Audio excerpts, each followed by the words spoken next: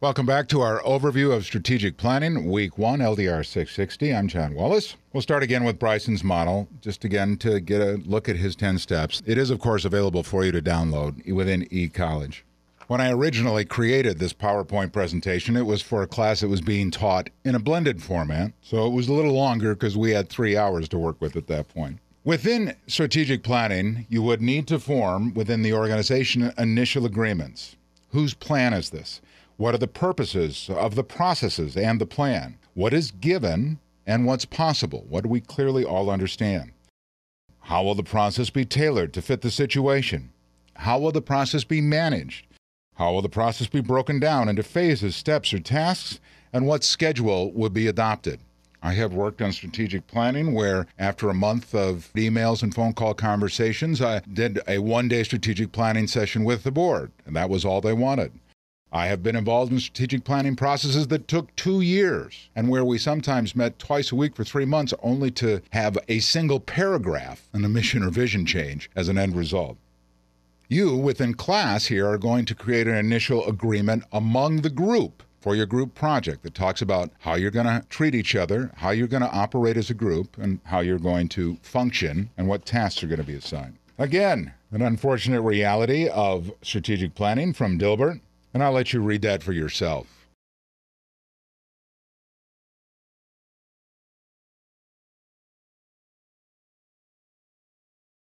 After all, it's just the warranty in the chair. This slide has too many words on it for me. It doesn't fit Presentation Zen, but it is actually from Dr. Bryson, so we're going to use it. Leading strategically, you must be aware of the tangible and the intangible, as well as understand the real value that comes from aligning purpose, mastery, and some autonomy within the entire organization across divisions, departments, and hierarchies. Edgar Schein, again, in Organizational Culture, talks about this, as well as many others. When we've completed a strategic planning process, and even going through a strategic planning process, there are tangible, visible outcomes, including documented commitments to the work program indicating the steps, procedures, contacts, and deliverables, stakeholder involvement in the process, data collection and analysis process and procedures, and procedural requirements and expectations. We're going to have written documentation and a lot of data. There is also, in the content side, mission and vision, philosophy and values, goals, objectives and measures, strategies, action plans, budgets, and an evaluation process. We're not just throwing some plan out there. There has to be stepped measures along the way that we can see we're accomplishing what we need to, or we'll need to make changes. But there are also some intangible and slightly invisible things that happen in the process of strategic planning. Stakeholders and relationships, including value positions, interests, and political and psychological needs, get met. We learn how to work together productively. We hopefully learn effective conflict management processes.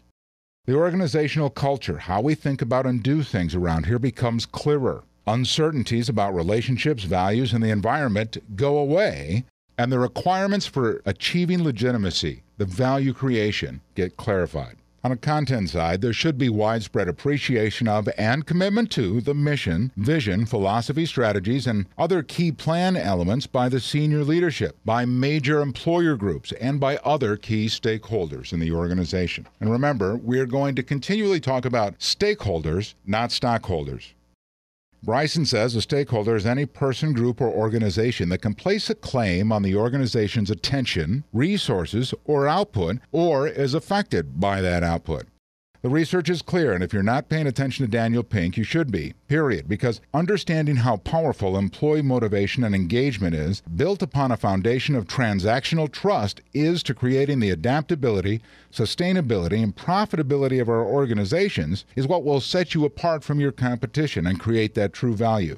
That doesn't mean that you don't have to learn how to operate within the confines of the existing organizational culture and guidelines, but since change starts with self, the only way our organizations change is first with us, and then with those we lead. Roger Martin is quoted in Daniel Pink's Flip Manifesto, "There is no clear data supporting the notion that making shareholder value maximization the objective of the firm actually does maximize shareholder value over the long term. In fact, whether you call it stockholder or shareholder value doesn't matter. Actually, the opposite is true. Less value is created."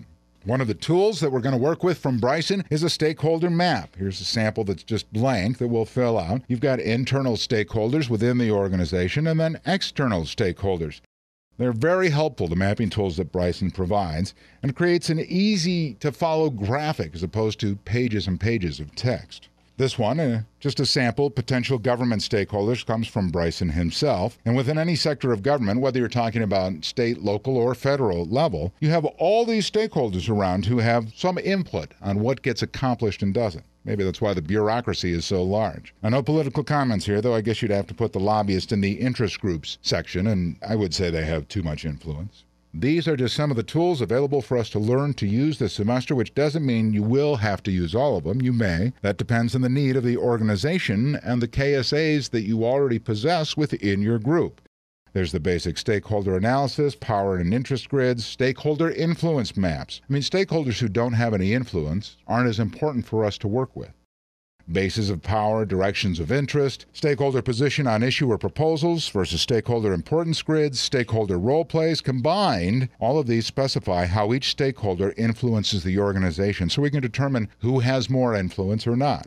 If they have heavy influence, we want them on our side, and we want to make sure we understand their values and opinions. That helps us decide what the organization needs from each stakeholder and rank the stakeholders according to their importance in the organization. Power grid is just the same way. The broad crowd doesn't have that much interest or power within the organization, but there are key players who have heavy interest in the organization and a lot of power. Can't ignore them in any sense. Again, just because someone's identified as a stakeholder doesn't mean they have the power to affect the change necessary, and all of these categories, though, must be considered. Who's our opposition to the change going to be? We have strong supporters, we have weak opponents, and weak supporters. We need to understand who's going to oppose the change in the organization, and we need to understand who's going to support it so we can get them on our side and overcome the objections of the antagonists. You're in the middle of obtaining a graduate degree from Siena Heights University. Every one of your classes relates to strategic planning in some way. Every one of your classes relates to increasing your toolbox and your competencies, your KSAs that you will use to further your career, no matter which organization you're currently working for or if you're even working. So within your classes today in the Graduate Leadership Program, regardless of the specialty that you're in, I want you to think about how those classes relate to this.